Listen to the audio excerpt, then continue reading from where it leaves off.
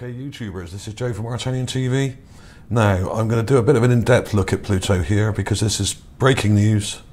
Some of you may have already seen this video, which I put up yesterday, or this morning I should say. Pluto has buildings, huge rectangular structures. It's on almost 500 views already, so it may go viral, may not, don't know, depends who picks it up. Now, I'm going to explain to you what happened and how I found this stuff and how to look for it yourself. The important thing to remember with a lot of these images that NASA give us is that they do play around with the images somewhat, and they probably over brighten them or may even invert them. We don't know whether this is a negative that's been played around with or not, so bear that in mind. Okay, I'm just going to play the intro here. Now, the part of the planet I was looking at is the top half. This whole area at the top here, there's loads of stuff, and there may be loads more stuff down here which I haven't even looked at yet, really. Let's go full screen. Now, I'll try and talk you through the processing I did here to get to this level of detail. Now, the first area I was looking at was up here on the right. I thought I saw something interesting, and when you invert it to negative like I've done here, you can see there's something going on there, but it's not that clear. But there do seem to be some long straight structures here, and this is probably a bit over zoomed and you won't see it, so I'll go back to this size, and you can see like a squarish structure here with a circle in the middle there, but these are not very clear, and I was a bit disappointed with that. This may be nothing, this could be completely natural. These aren't exactly straight structures. So then I decided to have a look over this side, and there's this hexagonal crater type structure here. And if you look above this area, and now let me pause it there. What I did here is I really cranked up the contrast and brightness, played it by about 50%. I mean, I really went in hard, probably a couple of times actually, around 50 or 60%. So I really pushed the contrast on this. This is still a normal image. I haven't turned it to negative yet, but you'll see that in a second. Now, if I go full screen, you can already see that there are lots of diagonal lines coming across this way. Now, I'll let that play through a little bit, and we'll see the enhancements come up. Now, this is taken from a TIFF image, as it says here, and TIFF images do not break up in the same way as JPEGs do. They will eventually break up if you really crank them too hard, but they don't break up that easily. JPEGs are already compressed and resized and stuff, and already have kind of square blocks in them. But the square blocks you get in JPEG images don't go across diagonally. They go across left to right, up up and down, like any pixels would. And I'll demonstrate that in a minute. Okay. Now. Okay, I'll let that play through. Now, this basically I just turned to negative, and then suddenly I noticed all these huge rectangular structures here, and they go right across this area. Here's that crater I was initially homing in on. I was looking at this crater thinking it might be something interesting. It may well turn out to be something interesting, but it turns out that just above it are a huge cluster of buildings. It looks like a city, but the thing is, this is it's a small planet, but these are enormous buildings if they are buildings, and they certainly do look like buildings that are kind of in a huge sort of city structure. Now, when you get too close, it doesn't get any sharper, but you can see here clearly that there are some large square and rectangular structures here, and there's a whole bunch over here, and these go right across this section of the planet. Now, let me go smaller here because it will actually look slightly better if you look at it smaller. You can see it a bit clearer now, I think, when you zoom back a bit. Now, as I put here, these run diagonally to the pixels, so they're nothing to do with pixelation. So anyone says this is fake or it's pixelation and I've overprocessed the image, no. And I will demonstrate that in a second. And that's about as clear as this gets in the actual video, and all I did later on was colour filter it and do a couple of things to it just to try and show it in a different light.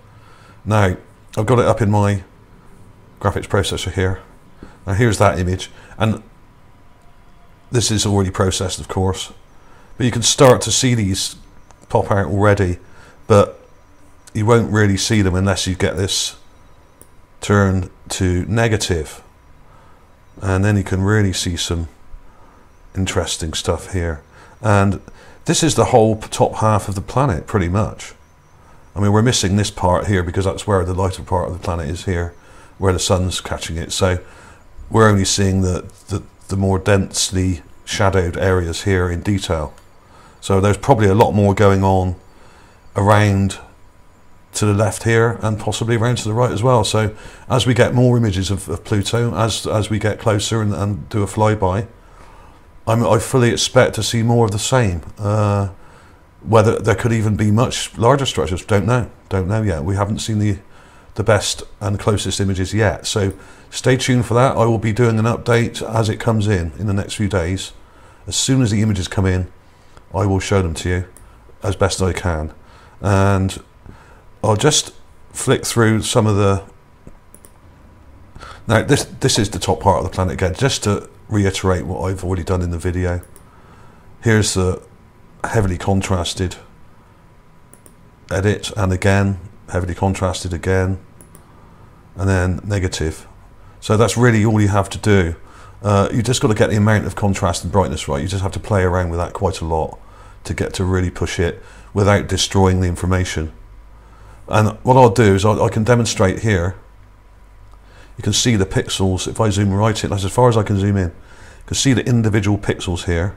Now, of course, they run in parallel to each other with the edges of the picture, so they run left to right and up and down. So these structures don't run in parallel with those pixels at all. These are completely diagonal to it. So, and they're running roughly at 45 degrees here. So it's nothing to do with pixelation, and that can be demonstrated quite simply by zooming in. You can actually see the individual pixels here, and these structures are going the other way. So I cannot see how that can no one's actually accused me of this being pixelation yet, but I'm sure someone will. Some spook will probably, you know, some guy from MI6 will probably come on here and who knows, or someone from NASA will probably try and debunk it, but we'll see. We'll see what they have to say. I think there are probably a lot more of these structures on this planetary body. Who knows? I mean, this may be something to do with the type of camera they're using. I don't know, but generally, if the structures go against the grain of the actual pixels themselves, then they're most likely there. I can't see why or how those shadows and shapes could be there otherwise. Now, obviously, you can't see them in the raw image, but this is quite normal, and the structures may well be. This is a highly reflective, this part of the image here, and the image may well have been brightened considerably just to show the detail. NASA do this with our moon a lot. They often brighten the images really high, and you can't see any contrast and real close ground detail. But you can, even in the raw image, you can see there's a rectangular structure here. I could just about make it out there. So that you can see it without doing anything. You've just got to look closely and squint a bit and, you know, stare at it for a while, and you will see it. But obviously, if you darken it and process the images like I've done, this is what you will get. And you can, I mean, it probably looks even clearer in black and white here. Let's just grayscale that image a minute, and some of you may see that better now if you're colorblind or have the settings wrong on your laptop or device. So there you go. It looks like a massive city with huge buildings. Crazy, absolutely crazy. I was actually quite shocked. I didn't expect to find this. I didn't look for a city. People do accuse me of imposing my imagination on these worlds, but of course I'm not a magician. I don't imagine things, they just appear on these planets. I mean, that's just nonsense. I was actually looking at this hexagonal shape here when I noticed these rectangular structures above it. So I kind of stumbled on these by accident, really. I didn't know they were there. I wasn't looking for them. I just did my normal set of processing techniques that I do with any planetary body like the Moon or Mars when I'm looking at aerial shots and satellite shots. That's just the normal technique I use. And it's a simple technique. Anyone can do it. If you've got Photoshop or something similar, I use PaintShop Pro 9. It's actually a lot quicker to use, a lot more simple, and it's free. You can download it for free if you look it up. So there we go. It's as simple as that. I'll tell you what I will do. I'll get the raw image, which is this one here. Now this is just the clip from the top of the raw image. This is completely raw. I haven't done anything to that. I've just clipped it off, okay? So that's as it comes. And to get to how I did, brightness and contrast. Let's go in quite heavy with it. -20, +20. Now I'll probably have to do that a few times to get it to really pop like that. Probably a bit too much there. And let's use the clarify tool. Now the clarify also does brightness and contrast as well, but I think it ups the brightness a bit more. And now I'll flip it to negative. Just color balance, negative image. There we go. And after I negged it up like that, I probably went in and darkened it a bit more. But now you can already see these structures, but you need to go into contrast a bit more. And there we have it. You will see them just there. And then I sharpened it. Sharpen it a bit there. That sometimes makes the image a lot worse. Let's use the clarify tool again. That might do it. That will bring it out. So there we go. That's as simple as that. And you can see all these multiple rectilinear and square structures, all kind of interlaced, and some of them even overlapping slightly. So I would expect these to be on multiple levels. They're not all on one level here. Some of these are probably built on top of each other, perhaps.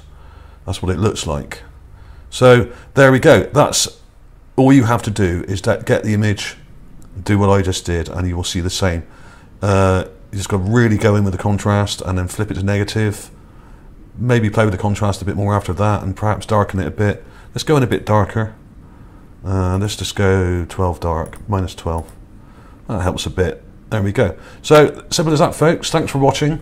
There will be updates coming up on Pluto in the next few days. I will keep a very close eye on these images coming in from NASA.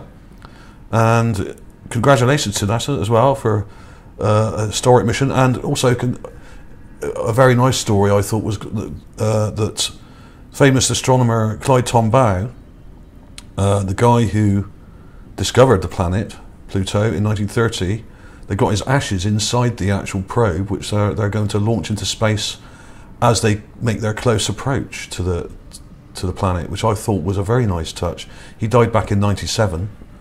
Genius of an astronomer, discovered many planetary bodies, including Pluto, of course. And now he's up there with it, which I think is a very nice touch from NASA. So fair shout on them for that. I think that's marvellous. Okay, thanks for watching, everybody. Stay tuned, there will be more. See you soon.